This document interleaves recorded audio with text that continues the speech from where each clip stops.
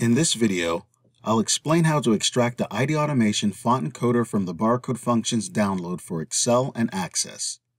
When used with the IDAutomation barcode fonts, the VBA Font Encoder formats data to produce scannable barcodes. A barcode font is a file that displays a barcode in text format.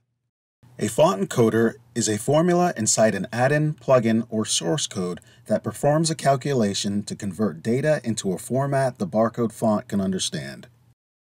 The video assumes the fonts are downloaded and installed, and the barcode function zip that contains the VBA is downloaded. Right-click and select Extract All. Select Extract. Let's locate the VBA.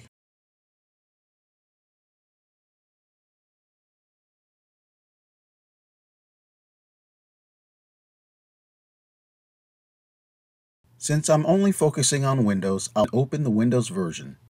The VBA Font Encoder for 1D barcodes is named IDAutomation VBA, and it's a .bas file.